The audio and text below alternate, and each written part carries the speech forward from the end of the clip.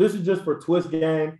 All right. One thing that I don't like, and I'll just start, this is something that we could have did a better job in this drill is we're oversetting at the right tackle position. I'm going to get beat inside if I set this way. But this is just a twist drill that we work depending on what we're going to see that week. We'll work this twist drill. The main thing in the twist drill, of course, is rule number one. We want to stop that penetrator. So that guy that's on the penetrator, we want to make sure that we punch and pass that guy off adjacently on the line of scrimmage. We don't want to be passive.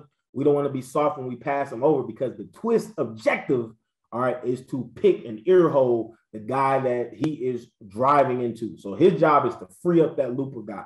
So we don't want to create a lot of space, or we don't want to be soft when we're stopping that penetrator. All right. The looper. All right. So when I'm the guy covering the looper, which is the right tackle, number 30 right here, I want to make sure I mirror that looper. When I see something weird, when that guy gives me different tendencies that help me to know he's the looper. He may be lighter in his stance or have two hands down when he usually has one. Those are different indicators that we'll talk about and identify that week in film that'll help me know that a twist is coming.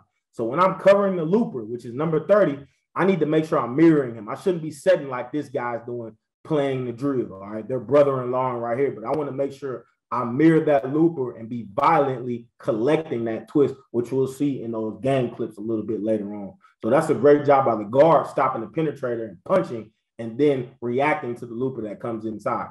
Now, if I get on different levels when I'm working the twist game, we'll have a phase in the drill where we get on different levels.